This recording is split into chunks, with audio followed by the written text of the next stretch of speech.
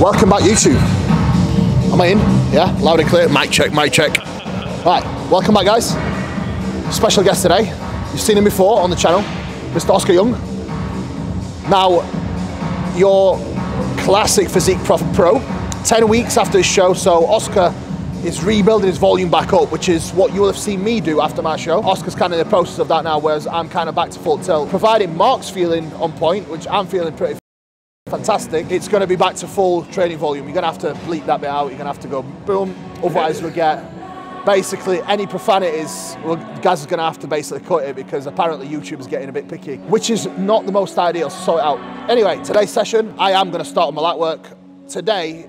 On both my push days, Jordan actually told me to remove the Y raise I was doing before and kind of just place extra delta volume at the end. But today, I know if I was to do that, coming back off a deload and I'm feeling good, I'm feeling strong, I'm probably going to overdo the load in the first exercise. So it's more so a precautionary measure not to take too much and stay a bit safer whilst we'll load the movements up. The session's going to go as follows. Obviously, I'm going to do a little bit of that work, the pull-over work. That is just addressing more so mobility stuff. You do feel better in your presses. I do anyway, so that's why I do it. I'm not going to stop doing that. And then it would have been straight into low incline prime press, but instead we are going to do the Y raise today just to make sure the joints are moving, open up nicely. Then go into the incline prime press, Atlantis shoulder press, prime dip, and then it's going to be prime pec deck, prime lateral, and then some arm work, which is going to be a single arm push down and then overhead stuff. All the compound stuff is going to be 2 working sets per exercise.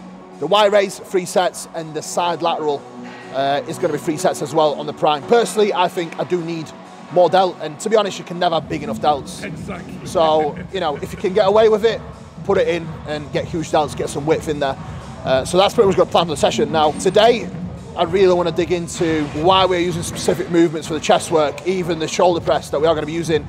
It's not your typical just above the head movement. It does kind of tie into your chest and clavicle in particular. So today I kind of want to go for a sequence that I use with push sessions, which is going to be 4 exercises to kind of torch the whole pec, the entire portion of your chest. Your mid, obviously upper pec, even the clavicle, which is the right at the top, tying into your front delt, and the lower pec as well. So I kind of want to dig into that, and that's going to be the kind of theme for the video. Anything else you want to add, Oscar? No, perfect, perfect. Like I said, this is super interesting because you can watch us raw just build up and consult each other about what sort of work we're going to do, because it's important, and like Jordan's been ranting about it, Kuba's been ranting about it, train to your needs. That's why we sat here and we're backing and forthing. Communication is important. Where am I at? I'm sort of 9.5 weeks post show, so my volume has to reflect my ability to recover. And I'm seeing Kuba's come back from a deload, so we're going to meet somewhere in the middle. And then there's some things that will take 3 sets, I'll take 2, some things will take 2 sets, I'll take 1, so that this does not affect or disrupt my week as I go forward. Yeah, very, very uber excited for this. Kuba mentioned something about the different portions of the pec, which is a very, very sort of common asked question. When we go to the prime, that is going to that's going to hit majority of the pec. Just because of the load exposure, a lot of fibers will come to play. But obviously, as we come to the Atlantis press, then it's almost above the head, but it's not. So there's this motion where the bicep comes closer to the face, and at that point, then we'll bias the clavicle. So you have your costal, sternal, and clavicle portions. But by the end of the session, they'll all be done. So yeah, looking forward to it, and let's see how it goes.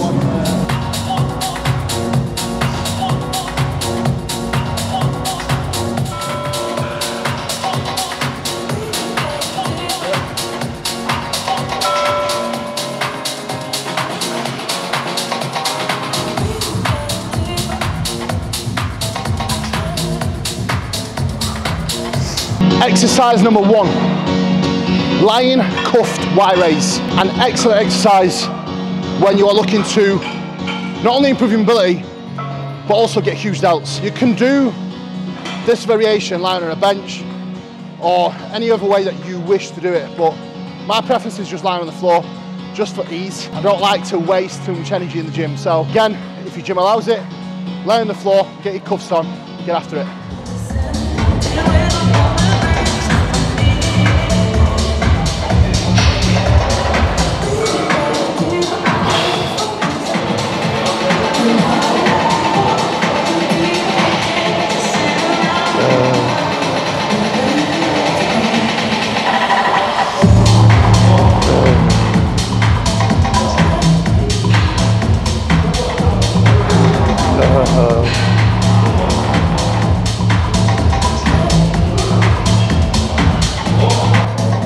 Yeah. Because I'm so used to these exercises after doing them for 18 weeks, once I've done my initial set and a little warm up, I'll literally take one more set on this and I'm ready to go.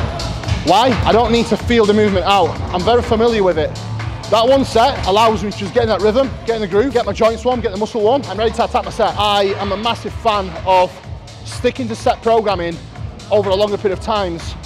If you are very careful with your load progressions, you can stay with the same movements for 15, 20, 30 weeks plus. They'll be able to progress them over that time whilst keeping quality very, very high. But unfortunately, to some people, it doesn't really sound like much fun. People want to do, you know, the new exercise or the new movements or the new machine that's coming in the gym. For me, I seek enjoyment out of progression with my physique and on the gym floor performance. So I'm happy literally being like a dog and chasing that bone with progressions and certain lifts to the death. Write that down.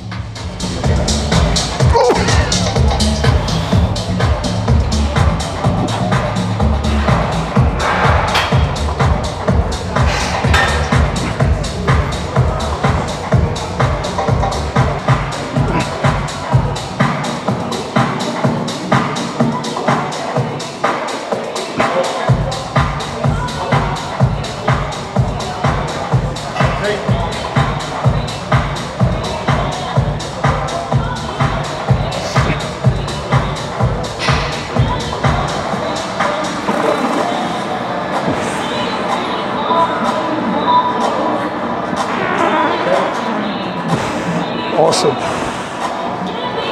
Come on, Kuba. Awesome.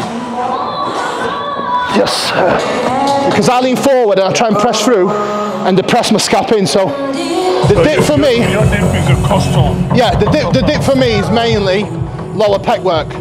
For you, you need more triceps. So if we do a tricep isolation movement, you're not going to pre-exhaust it, but filling your tricep full of blood, before you go into a compound, the intent's going to be more towards the tricep rather than the pec. Know your bias, guys. There's various different movements that you can use to target different body parts, despite what people kind of think. Just because you're doing a dip, it's a tricep movement. Not necessarily, it depends how you actually do it and what you're utilising it for, which I will go through with you shortly.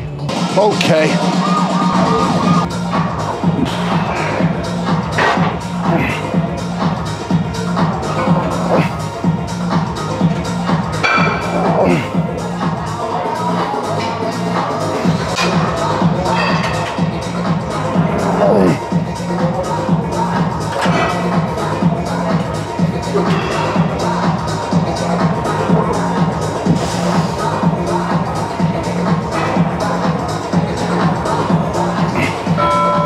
Right, exercise number one for my favourite chest training sequence, incline converging chest press. What I mean by converging is a chest press that moves in this plane of motion. Now, why a converging chest press when trying to train the pec? The function of your pec is to do this, not this. That is more your tricep. If we can use a machine that mimics the function of our pec, it will give you the biggest bang for your buck when trying to actually specifically target your chest when you are pressing. So remember, guys, pressing straight up and down is not the most ideal to challenge your pec. Pressing in a converging movement like this machine is ideal. Now, most gyms have a converging chest press, and if you don't have a converging chest press, use the dumbbells. Simple as that. As exercise number one, incline, targeting the upper pec, upper shelf of the chest fibers.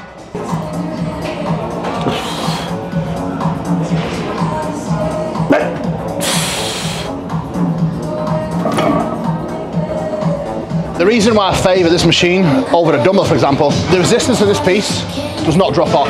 With a dumbbell, once you get here, there's no resistance. It's more heavier just the length and range. Where with this machine, the way we're loading it, which is relevant towards this, is it overloads in the stretch, which again is the portion which we do get the biggest bang for our buck with chest training, but the resistance does not drop off all the way for entirety of the rep. So we always make sure that we're fully allowed to lock out here. As on a dumbbell press, for example, we would stay just shy of that lockout. So this is the main reason why I do favour machines over free weight in some cases.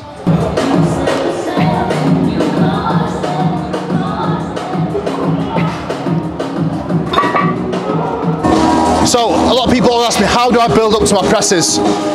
Pressing especially, just like a squat pattern or any other heavy compound lift, I think you have to take more time and be a little bit cautious with your warm-up sets and feeder sets. The last thing you want to do is get to your top working set and not quite be ready to attack your set, or not really build yourself up to the point where you're comfortable under heavier load. So it's definitely a balance where you have to do enough work to safely take you to your heaviest load without bringing about as much fatigue. For me, first couple of sets, working a high rep range, and then the following sets after that, which may be 2 to 3, maybe even 4 sets. Following after that, it's doubles, trebles. And again, if I need more reps, I'll take them. If I don't, I'll do less and I take my set. So always go feel. If you need more work, take more work. And if you don't quite feel safe, work in high rep range. Do not just be married to one idea. Training is very fluid. It can go up and down, and you can still be able to progress at a different pace and a different level. Here we go. So this will be my last warm-up set now. See how this feels, and then we'll take it from there.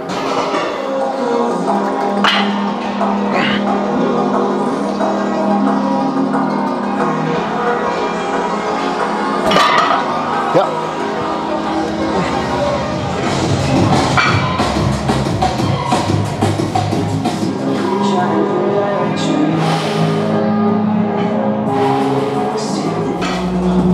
Here we go. Yes. Yes. Yes.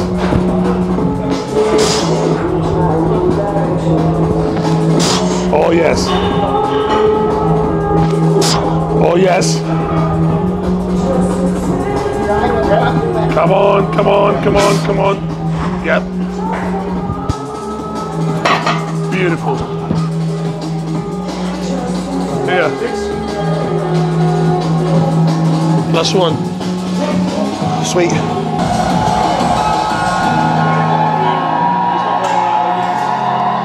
Come on, Oscar.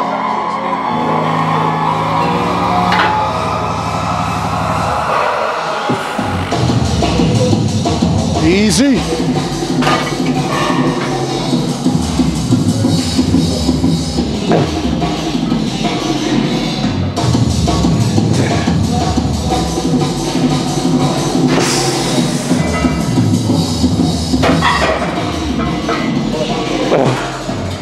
Come on.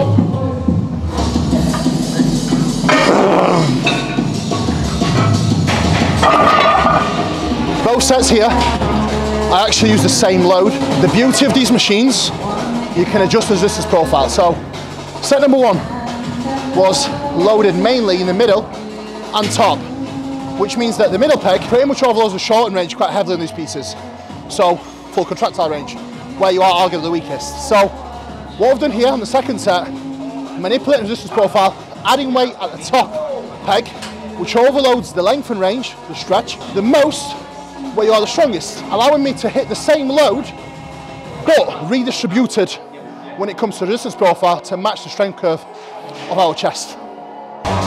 Right, so moving on to exercise number 2. Now, this will tie in your front delt and the clavicle, which is the very, very, very high upper portion of your pec that ties into your front delt. This is possibly the best exercise to actually target that portion of your chest. The way we kind of move throughout the workout is mid to incline press, which that pretty much was. It was a long incline press, which targets the mid and incline portion of your pec.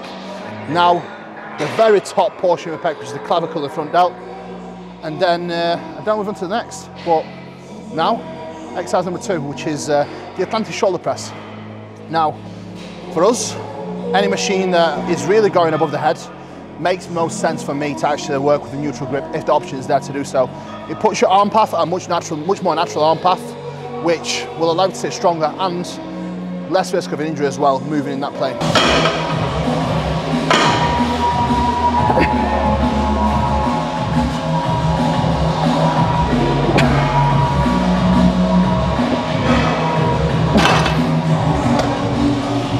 Yes, sir. So as you're able to see, as we move here, you can literally see the upper portion of my pec coming up as I drive through. So that's the whole target of this exercise. It's a great machine. I really like it.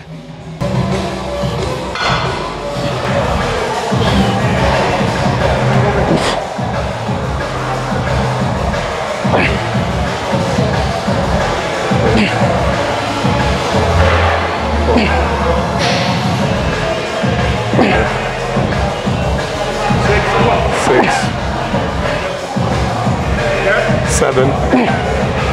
Here we go. Lock it. Beautiful. I'll take the same. Just take the blocks for it. Come on now. 3, 2, let's go. Come on now. Easy. Good. Good. Good.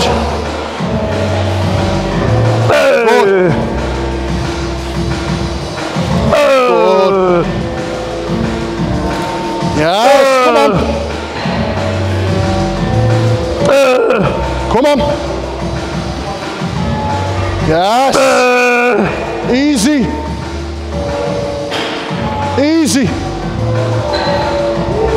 Beautiful reps. Beautiful reps.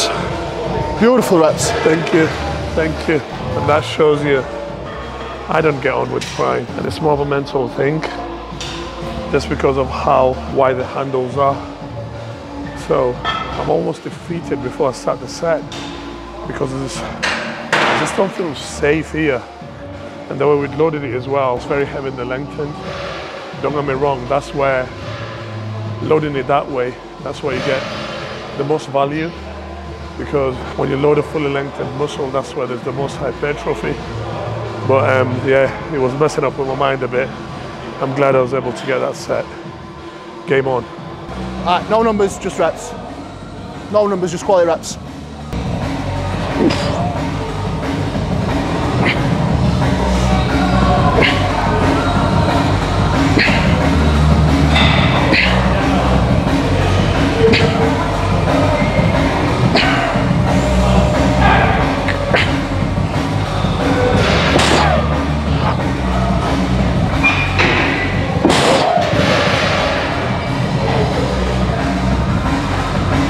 Yes, sir.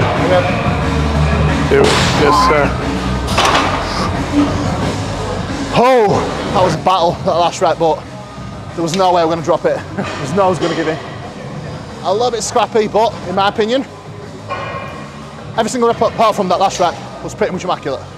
So, is it beneficial taking a rep that is a little bit effy, but still safe? I believe it is. I don't think you can truly push past to a new boundary without sometimes having to really dig in to take the rep progressions. However, obviously that was 12 reps. That 12th rep is not getting logged.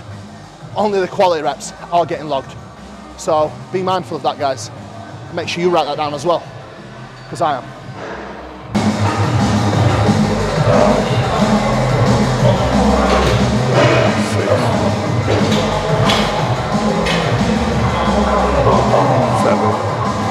Come on, Mark. Yes, come on! Complete that fucking rep, motherfucker! Very nice. Nice. Very nice. I think that prime incline press needs to go now. Yeah. I can't get comfortable on it for some reason. Bro. What do you think? My head's gone on it. I think I'm at that stage now where I think the same as you. I'm like, is something going to go? Yeah. You know, it's just like, strong as well. And again, it does get to that point in the lift because we've ran it for 18 weeks now and we've shifted some big loads on it, but I'm at a point now in my progress on that piece where I don't feel comfortable or safe. I'm gonna have a little think, and then it's gonna be either an option between a mid to high incline Smith, yes, and mid Smith, or the converging Atlantis press, incline press, which is great. I would go converging Atlantis press because you can take this. You've already got yeah, and I've got the low class Smith on the other session as well. Yeah. Yeah. For the amount of kit you got in here, yeah, it's just you should just hop from one to the next. But that's like what I said, guys. I just didn't feel safe. And when you're nervous, when you're shifting this load, you can't afford to think of anything else. You just want to be locked in. The moment you don't feel safe, it takes away from the actual lift. Moving on to the next exercise, guys. The next exercise is the dip. A dip is a fantastic movement that can be biased towards your tricep or your pec, depending on how you use it.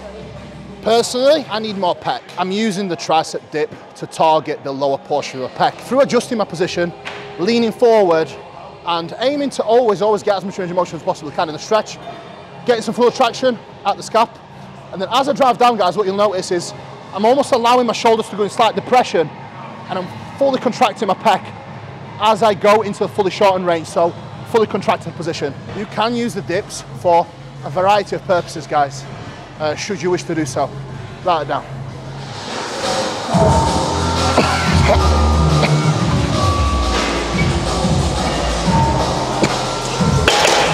Oh yeah, beautiful. Absolutely beautiful. I love this machine. Absolutely love this machine. 3, 2, up, mama. Keep in.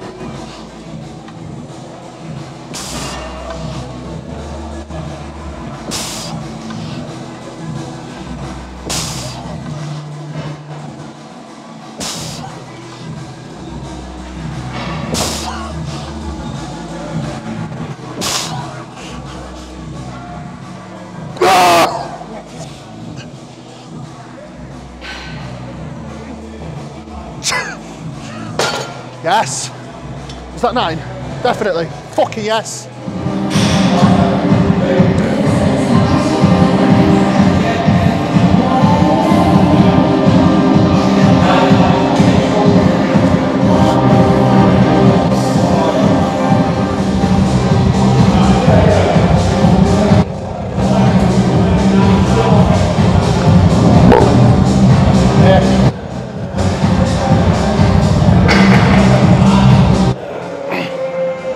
Easy. Come on, Oscar. Beautiful. Take it. Take it all the way. That's you. Perfect. Woo. I love this thing. You can change resistance, tick. Got nothing else to say. Beautiful. Moving on to our 4th and final exercise for my favourite chest training movements is going to be the pec deck. Now, we've done all our compound work. Pec deck is a machine that allows you to truly isolate your pec. Like I mentioned earlier, function with pec is to literally do this: abduction, adduction of your upper arm. I'm not going to go into, you know, the fancy words that people like to use with, you know, abduction, adduction, humorous. It's like, you don't need to say that. Just keep it nice and plain and simple so the audience can understand. But anyway, without waffling on, pec deck allows you to train your pec in isolation. So it really does make sense to finish off on that movement to really put the cherry on top when it comes to targeting your whole pec development. Now, on this machine in particular, I'm not trying to target any division of the pec. I'm just trying to work with my full range of motion of the pec, really making sure I control every little millimetre of the movement and get the last little bit out of my pec to finish off it. Shall I pass this for you? No D-handle, bro, fuck D-handle. I get to a point where, load gets to a point where D-handles just don't feel safe. Yeah, 100%. So, I'm just going to keep it as strict as possible. No D-handle. Okay.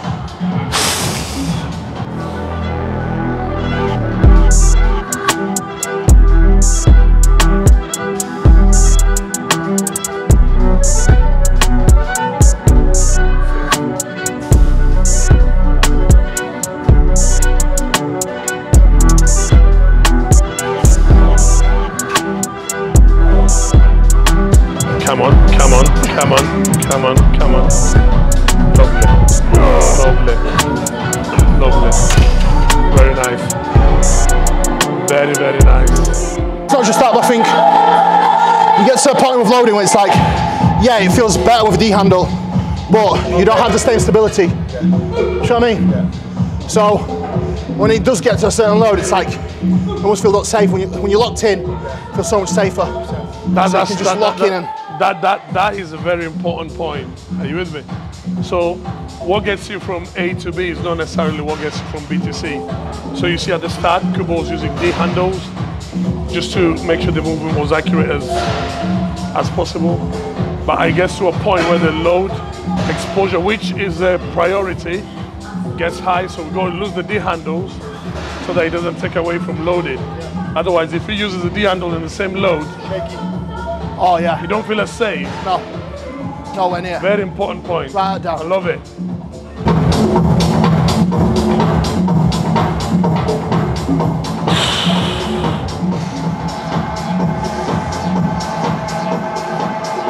Oh.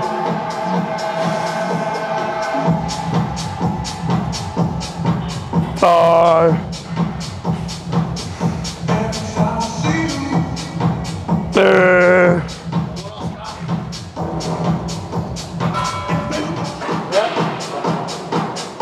Your rep, there we go.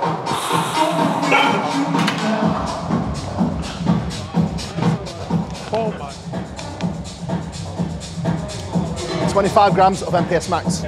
Like I mentioned before, I have my MPS max halfway through the session because it is a full protein serving. It's got casein and hydrolysate as well.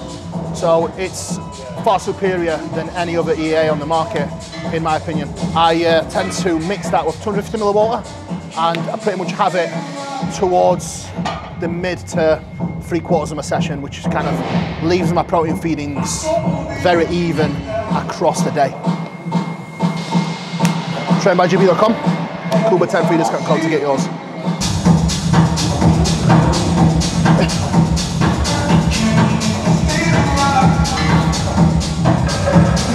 Come on!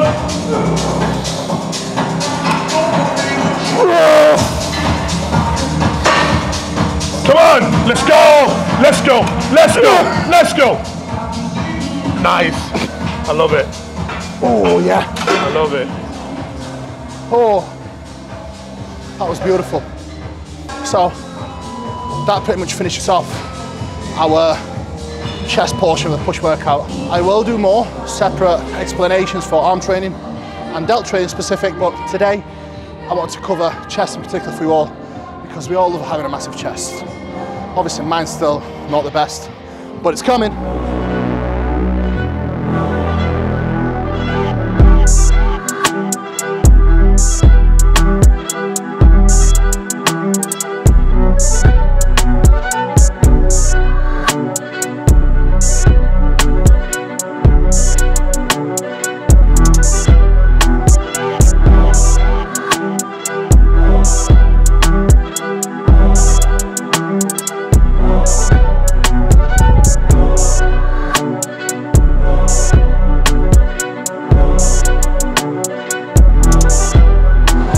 People, that is the wrap up. Thanks so much for tuning in.